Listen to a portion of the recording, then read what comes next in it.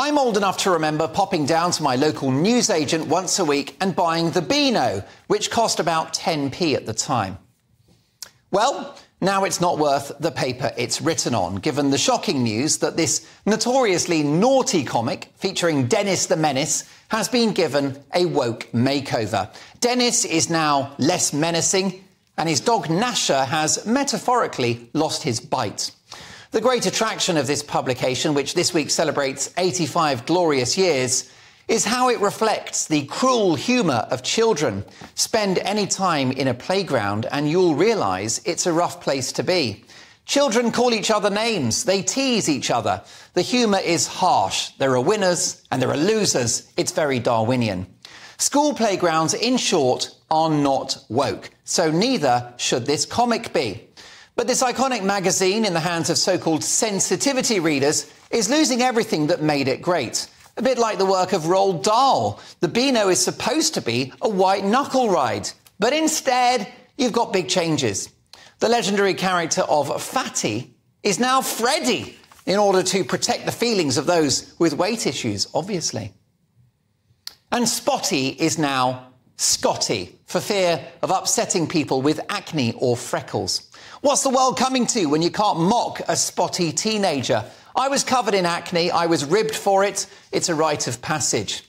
How is it that for decades children could handle the harsh humour of the Bash Street Kids, but now they can't? Is that progress? I don't think so. These changes only feed the monster of the snowflake generation, where no feelings can ever be hurt and everyone's a victim. Get over yourself! The magazine has made some positive changes, including bringing in diverse characters that reflect our multicultural society. That's brilliant and it's important. But this great comic has been placed in the hands of a group called Inclusive Minds, whose minds seem pretty empty to me.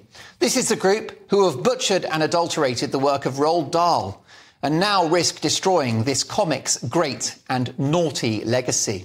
We ought to accept nicknames about each other. It's character building, it's banter, it's free expression. And in the case of the best Beano strips, it's comedy. But there's no space for comedy in this joyless, woke universe where Faulty Towers, which used to entertain millions, now gets a trigger warning.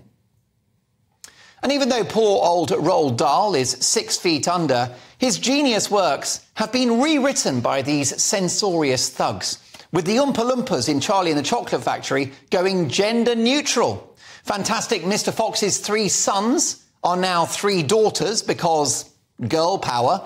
Mrs. Twit is no longer fearfully ugly. And one of the witches in The Witches is no longer a cashier in a supermarket, but a top scientist. Now that's very clear messaging to girls that they can take over the world. And of course they can. And they should. But these censors can't take over great works written in the past without the permission of the author. And these political grifters reveal their wild snobbery by changing the witch's job from cashier in a supermarket to top scientist. Are they saying it's bad to be a cashier in a supermarket? Is that a job that's beneath them? Well, I wouldn't trust these so-called sensitivity readers to swipe my spaghetti, let alone interfere with great works of art. The wokeification of books, of cinema, of comedy is destroying it. The man who illustrated Roald Dahl's work, the brilliant Quentin Blake, said this week, if the sensitive had their way, we wouldn't have the twits in the first place. Welcome to hell.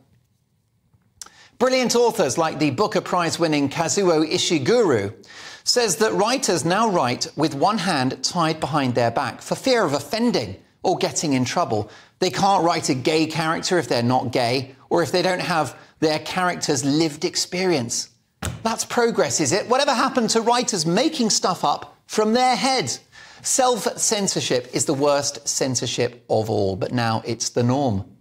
The brilliant Witches film, which was very un-PC and, surprise, surprise, popular, featured the Grand Witch with a finger missing on each hand. Predictably, there was a complaint from a group called the Limb Difference Community, who were devastated. The Warner Brothers company issued a predictable and grovelling apology. Now, I'm all for free speech, and if someone is offended by something and they want to speak out, no problem. But in my opinion, how is a missing finger in a fictional character offensive to anyone. Politically motivated censorship is destroying art and sucking the joy out of life. I know which finger I'd like to give these woke censors.